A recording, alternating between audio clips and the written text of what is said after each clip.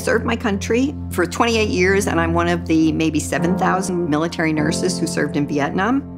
So I think I'm in a kind of an unusual club. That's a picture of my husband when he was first in the Marine Corps.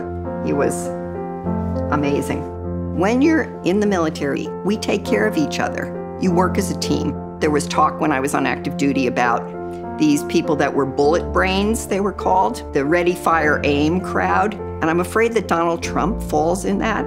He doesn't have the impulse control, and he would put troops in danger. It's scary. If I were on active duty, I'd really question whether I wanted to stay on active duty if he became president, because I think he'd be a very dangerous commander-in-chief.